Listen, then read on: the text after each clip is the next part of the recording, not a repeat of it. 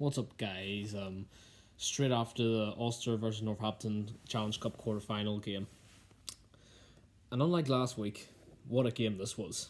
Absolute end-to-end stuff.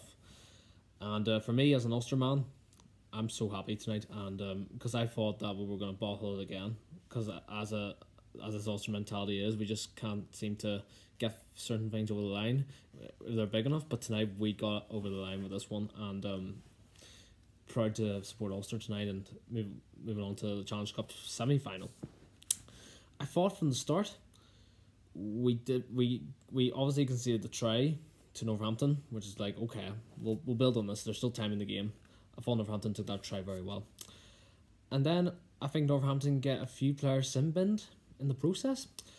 And then Ulster, now if you're in rugby, you would if the opposition's side is being sent in for about maybe 2 to 3 players. You expect Ulster to get maybe 2 tries out of it. No, well, it took us a long time to do that. We got about 14 points to 7. I think along the lines of getting the first sort of real points on the board, which we did. But we let Northampton into it again. But we let Northampton into the game again, and I just felt it was one of those nights where Northampton were going to come with a good plan against us, and it seemed to work the way it was going. So Northampton take the lead, and this is a case for Ulster in the second half where what's this mentality going to be? Because are we going to ball it again, or are we going to show fight and go on and win this? And I think Northampton missed the conversion, so that made it 27 points to 21. And I'm thinking, Ulster, just get the ball as much as you can now. Get over the line here. And we did. And we ended up getting 28-27 out of that. We took the lead by 1 point.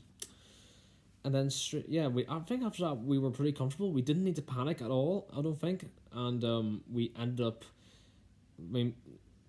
Jordy Murphy, for me, was my man of the match. And absolutely, totally deserved it as well. And for me, what he was doing the whole night was getting Ulster up that line and along the likes of Ballacoon and Stockdale on the wings, just patiently waiting to get that, trying to push for try, and we ended up getting the try, and Stockdale got it, and it was like almost like this relief, going, yes, we don't need to panic now. They need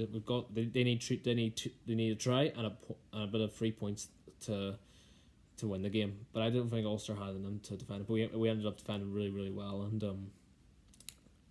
for me, Ulster, they're in a good space of mind. You know what I mean? And this is very much passionate win, and it all goes.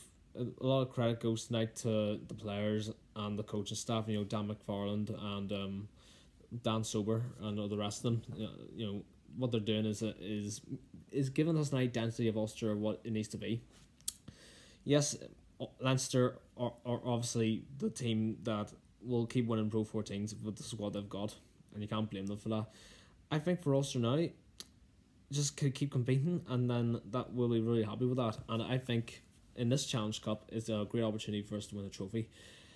And you have the teams now in Montpellier, Leicester, and Bath left in the competition. And who I will want in the next round, I want Montpellier because they're not as better than Bath and Leicester in my opinion at the moment. And so I'm hoping Ulster could get a home tie as well. So I would say roll on the Challenge Cup semi-finals, because this is a good opportunity for us to really go on and win the trophy. And so I'm really happy tonight for Ulster. And I'm going to round up here on the rest of the European Cup round games. I'm going to start off with Sale Sharks versus La Rochelle. I expected La Rochelle to win comfortably, and I think they did in the end. I heard it was like a really dodgy game in the first half, and I think La Rochelle just took the game to Sale Sharks in the end. And I think Rowan O'Gara's doing a great job with La Rochelle, and I would love to see Leinster versus La Rochelle in a European Cup final, because you have that Irish connection there. But I'm rooting for all the Irish teams in any European competition away from Ulster. But I'm glad. So that's on to the next game, which is Leinster. They actually went on. It was a very, very end-to-end game in the extra Leinster game, and Leinster ended up winning, but it could have went to Exeter. The way they were playing, that showed great passion and urge to stay in the game. But fair play to Leinster. That's Exeter's European Cup title ended by Leinster, and they move on to the semi-finals. So I'll be rooting for Leinster in the European Cup, and I'll be rooting for Ulster in the Champions Cup. So I'm hoping for an all Irish finals in both competitions. So there you go, and I think Clermont and Toulouse will play tomorrow, as long as Bordeaux and the rest of the teams. And I think tomorrow will be interesting to see where the competition goes. All I know semi-finals with Rimini around the corner, and it's looking good.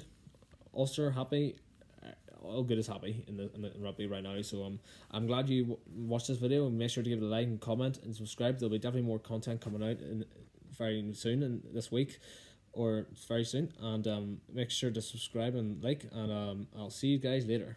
Thank you.